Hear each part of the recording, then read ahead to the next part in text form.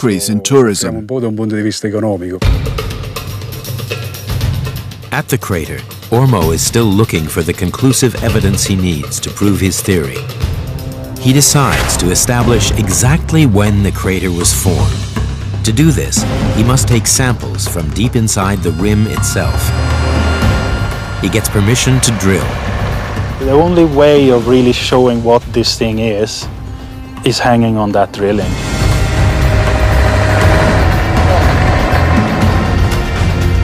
They drill into the rim, penetrating down to the original ground layer underneath, and they extract core samples.